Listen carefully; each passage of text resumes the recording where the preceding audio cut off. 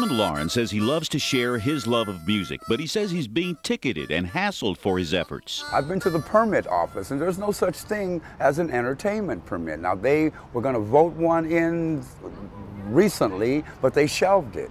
So I don't need a permit, as far as I'm concerned, to entertain. Lawrence says he's been to City Hall, been to the police department, been to code compliance, all trying to determine whether or not he needs a permit to blow the blues.